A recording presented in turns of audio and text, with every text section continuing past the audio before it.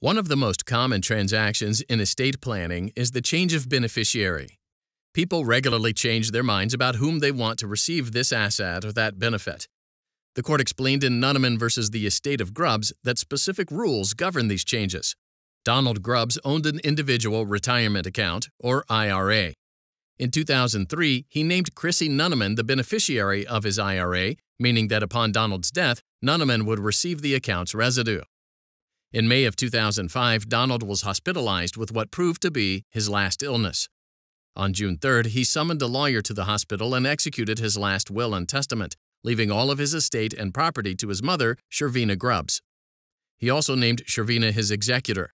However, the will didn't specifically mention Donald's IRA. Donald died 6 days later.